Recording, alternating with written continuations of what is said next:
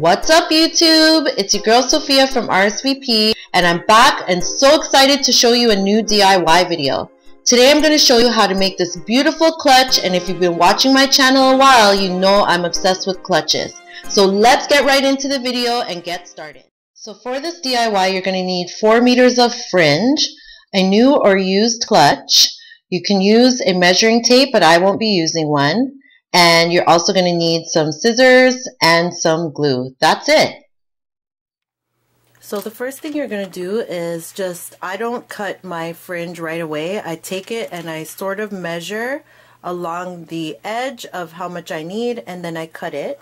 And you start off by doing that, and you just want to cut it really close to the seam so that you get as little fraying as possible. I don't know if you guys can see. Yeah, they're joined here. So what I'm going to do is take the scissors and cut it right in between where it's joined so it doesn't fray as much. And see, there's a little bit of fraying right there, but we won't have to worry about that because it will be covered up.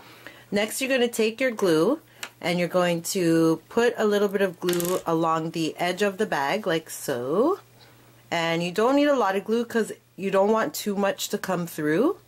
And I just take the glue and kind of spread it all along the edge here because we're going to put the border of it right in the edge, and just be careful not to get any glue on the silver part of the bag. And make sure that the base is lined up with the base of the bag, and you're going to just place it here, hold it with your finger for a few minutes, and then spread it all the way across. Make sure you stretch it so it's fully stretched out, and we can fix the edges after. And you just want to place it like this and let it dry so that you can start on the next row.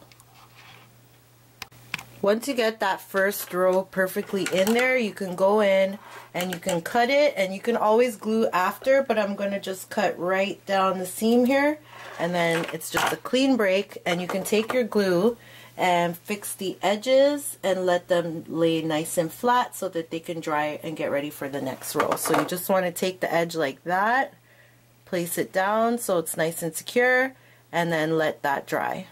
And don't worry about the frayed part because it will be covered, and so your first row is done. To do the second row, you want to make sure that you cover this space right here. So what we're going to do is when we measure, we're going to, let me just get rid of this little extra piece. What you're going to do is make sure that the second one sits right on the edge here. Hope you guys could see that. And then you want to, it's going to curve a little bit because you want it to cover the empty space that's below it so that each row there's no space in between, if that makes any sense. We're going to put the glue here because this is the main part that we want to cover. And what I do is before I cut it, I let it dry a little bit so that the corner is secure before I lay the rest of the row. And then let that dry a little bit before you go in and finish putting the row down. Okay, so our second row is done, and now we're going to go ahead and start to add the other rows.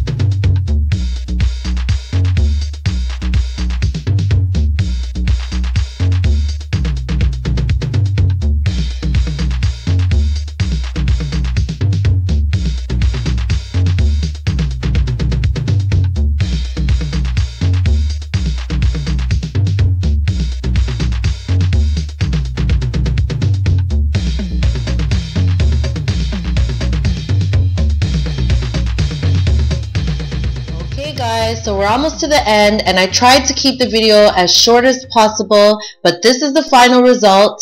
I hope you guys enjoyed this DIY. Don't forget to like and subscribe, and leave a comment letting me know if you're going to try this at home. Thank you so much for watching, and have a great day.